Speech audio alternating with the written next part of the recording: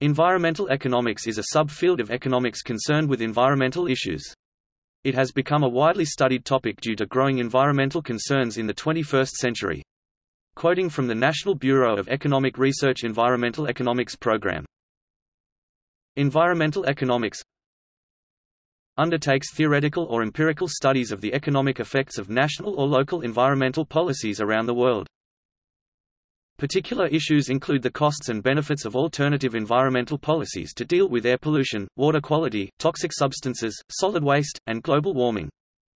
Environmental economics is distinguished from ecological economics in that ecological economics emphasizes the economy as a subsystem of the ecosystem with its focus upon preserving natural capital. One survey of German economists found that ecological and environmental economics are different schools of economic thought, with ecological economists emphasizing strong sustainability and rejecting the proposition that natural capital can be substituted by human-made capital.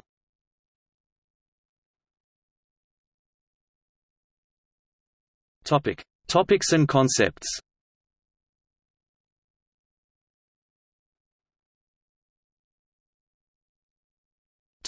Market failure.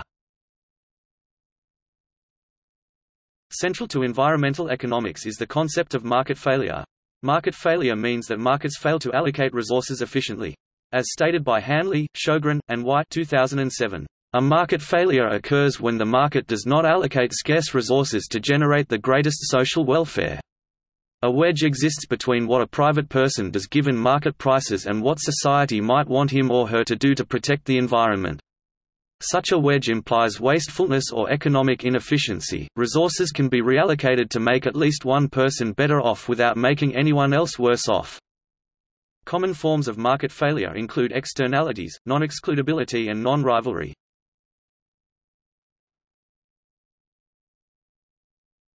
Topic: Externality. An externality exists when a person makes a choice that affects other people in a way that is not accounted for in the market price. An externality can be positive or negative, but is usually associated with negative externalities in environmental economics. For instance, water seepage in residential buildings occurring in upper floors affect the lower floors. Another example concerns how the sale of Amazon timber disregards the amount of carbon dioxide released in the cutting. Or a firm emitting pollution will typically not take into account the costs that its pollution imposes on others. As a result, pollution may occur in excess of the socially efficient level, which is the level that would exist if the market was required to account for the pollution. A classic definition influenced by Kenneth Arrow and James Mead is provided by Heller and Starrett 1976, who define an externality as a situation in which the private economy lacks sufficient incentives to create a potential market in some good and the non-existence of this market results in losses of Pareto efficiency. In economic terminology, externalities are examples of market failures, in which the unfettered market does not lead to an efficient outcome.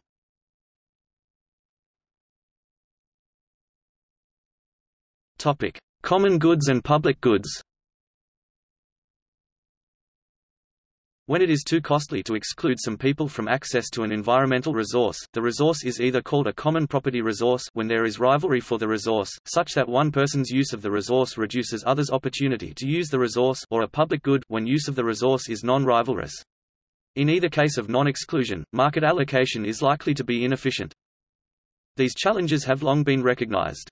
Hardin's 1968 concept of the tragedy of the commons popularized the challenges involved in non-exclusion and common property. Commons refers to the environmental asset itself. Common property resource, or common pooled resource, refers to a property right regime that allows for some collective body to devise schemes to exclude others, thereby allowing the capture of future benefit streams, and open access implies no ownership in the sense that property everyone owns nobody owns. The basic problem is that if people ignore the scarcity value of the commons, they can end up expending too much effort over harvesting a resource, e.g., a fishery.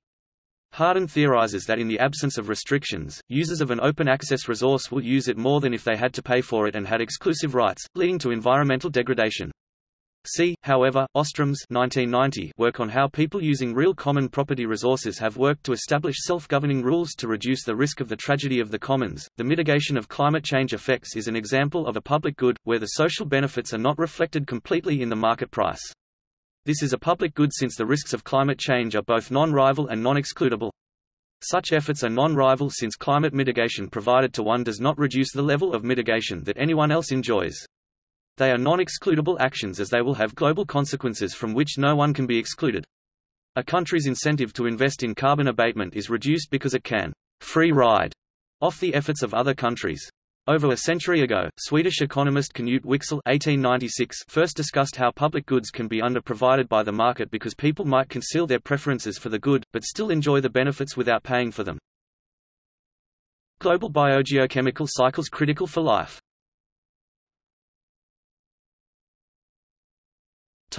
Valuation. Assessing the economic value of the environment is a major topic within the field. Use and indirect use are tangible benefits accruing from natural resources or ecosystem services. See the nature section of ecological economics. Non-use values include existence, option, and bequest values. For example, some people may value the existence of a diverse set of species, regardless of the effect of the loss of a species on ecosystem services.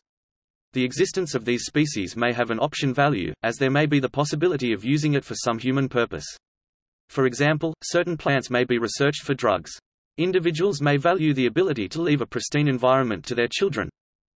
Use and indirect use values can often be inferred from revealed behavior, such as the cost of taking recreational trips or using hedonic methods in which values are estimated based on observed prices. Non-use values are usually estimated using stated preference methods such as contingent valuation or choice modeling. Contingent valuation typically takes the form of surveys in which people are asked how much they would pay to observe and recreate in the environment, willingness to pay, or their willingness to accept WTA compensation for the destruction of the environmental good. Hedonic pricing examines the effect the environment has on economic decisions through housing prices, traveling expenses, and payments to visit parks.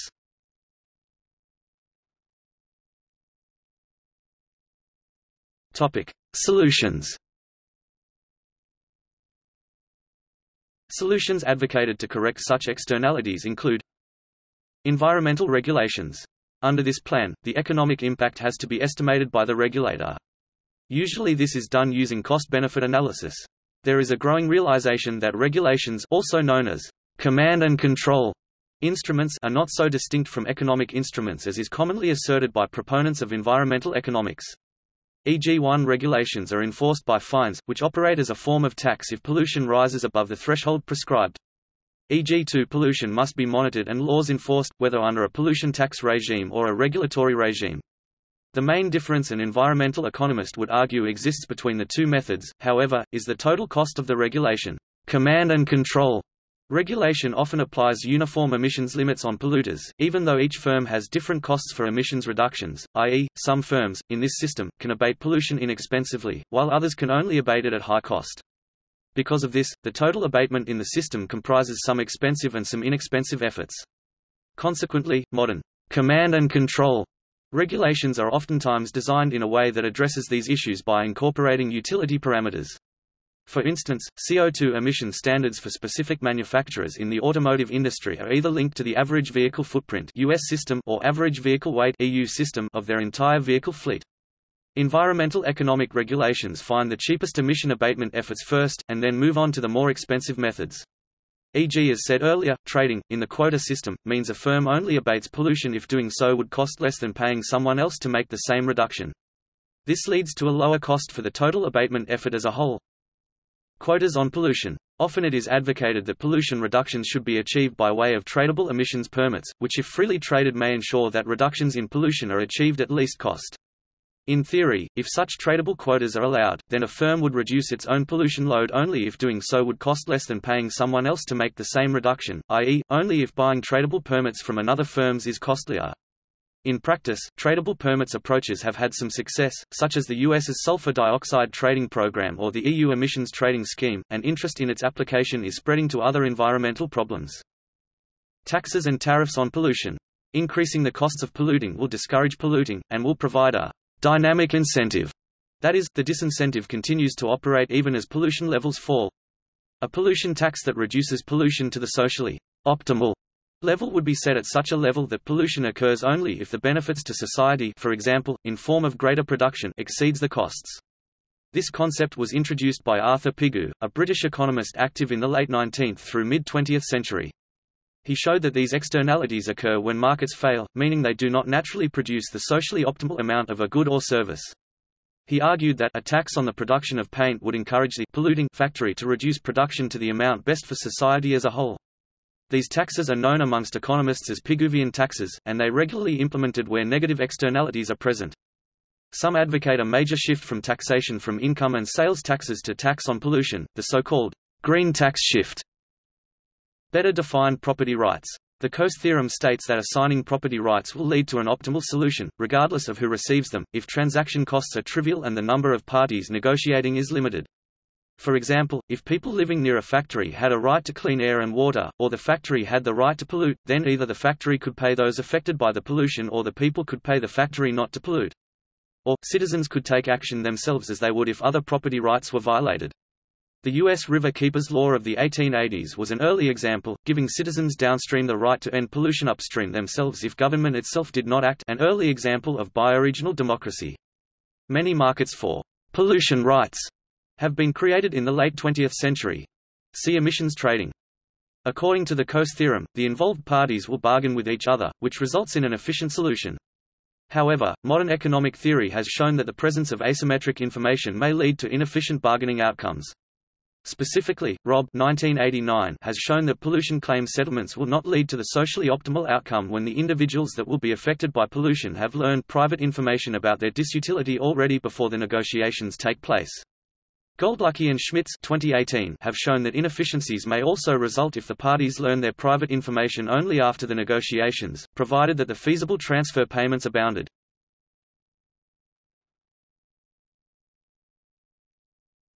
Topic: Relationship to other fields. Environmental economics is related to ecological economics, but there are differences. Most environmental economists have been trained as economists. They apply the tools of economics to address environmental problems, many of which are related to so-called market failures, circumstances wherein the invisible hand of economics is unreliable. Most ecological economists have been trained as ecologists, but have expanded the scope of their work to consider the impacts of humans and their economic activity on ecological systems and services, and vice versa. This field takes as its premise that economics is a strict subfield of ecology. Ecological economics is sometimes described as taking a more pluralistic approach to environmental problems and focuses more explicitly on long-term environmental sustainability and issues of scale. Environmental economics is viewed as more pragmatic in a price system, ecological economics as more idealistic in its attempts not to use money as a primary arbiter of decisions. These two groups of specialists sometimes have conflicting views which may be traced to the different philosophical underpinnings. Another context in which externalities apply is when globalization permits one player in a market who is unconcerned with biodiversity to undercut prices of another who is, creating a race to the bottom in regulations and conservation. This, in turn, may cause loss of natural capital with consequent erosion, water purity problems, diseases, desertification, and other outcomes which are not efficient in an economic sense. This concern is related to the subfield of sustainable development and its political relation, the anti-globalization movement. Environmental economics was once distinct from resource economics. Natural resource economics as a subfield began when the main concern of researchers was the optimal commercial exploitation of natural resource stocks. But resource managers and policy makers eventually began to pay attention to the broader importance of natural resources, e.g. values of fish and trees beyond just their commercial exploitation. It is now difficult to distinguish environmental and natural resource economics as separate fields as the two became associated with sustainability. Many of the more radical green economists split off to work on an alternate political economy. Environmental economics was a major influence on the theories of natural capitalism and environmental finance, which could be said to be two sub-branches of environmental economics concerned with resource conservation in production, and the value of biodiversity to humans, respectively. The theory of natural capitalism Hawken, Lovins goes further than traditional environmental economics by envisioning a world where natural services are considered on par with physical capital. The more radical green economists reject neoclassical economics in favor of a new political economy beyond capitalism or communism that gives a greater emphasis to the interaction of the human economy and the natural environment, acknowledging that economy is 3/5 of ecology. Mike Nickerson. These more radical approaches would imply changes to money supply and likely also a bioregional democracy so that political, economic, and ecological, environmental limits were all aligned, and not subject to the arbitrage normally possible under capitalism. An emerging subfield of environmental economics studies its intersection with development economics. Dubbed Envirodevonomics by Michael Greenston and B. Kelsey Jack in their paper, Envirodevonomics, a research agenda for a young field. The subfield is primarily interested in studying why environmental quality is so poor in developing countries. A strategy for better understanding this correlation between a country's GDP and its environmental quality involves analyzing how many of the central concepts of environmental economics, including market failures, externalities, and willingness to pay, may be complicated by the particular problems facing developing countries, such as political issues, lack of infrastructure, or inadequate financing tools, among many others. In the field of law and economics, environmental law is studied from an economic perspective. The economic analysis of environmental law studies instruments such as zoning, expropriation, licensing, third-party liability, safety regulation, mandatory insurance, and criminal sanctions. A book by Michael Foray 2003 surveys this literature.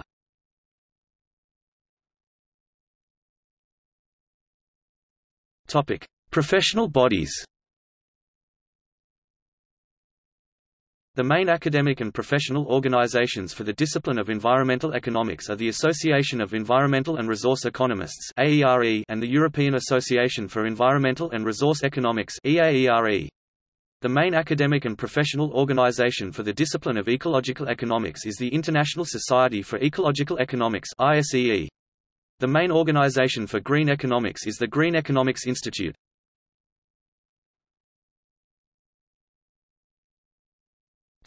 See also